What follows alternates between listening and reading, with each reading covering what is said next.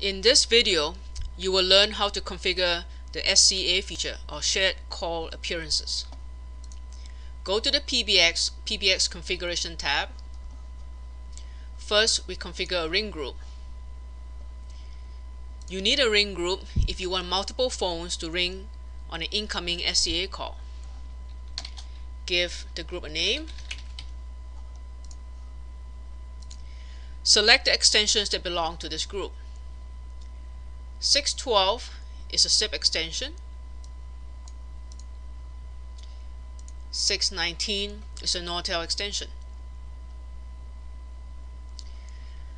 Now select the destination if none of the phones pick up the call. Submit your changes and apply.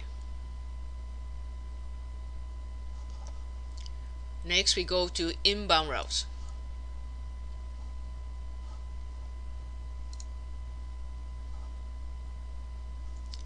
Enter your shared calls tag. We will call it SCG1. In your destination, you can select an extension. In our example, we will select the ring group that we created earlier. Submit. Apply.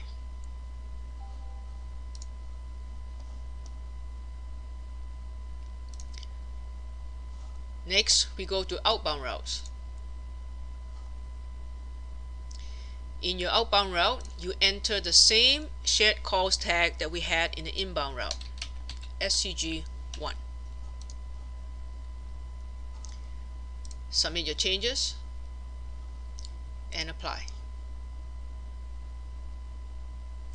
The last step is to configure SCA keys on your Nortel phone.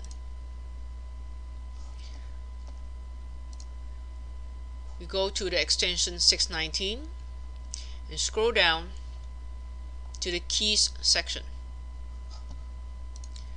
Select Other. Give the key a label. We will call it line 1. In your digits field, enter the keyword SCA followed by a colon and the call appearance number. We give it number 1. Add your shared calls tag SCG1. Make sure that this tag is the same as what you had entered in your inbound and your outbound route. Submit and apply. You have now completed configuring the SCA feature.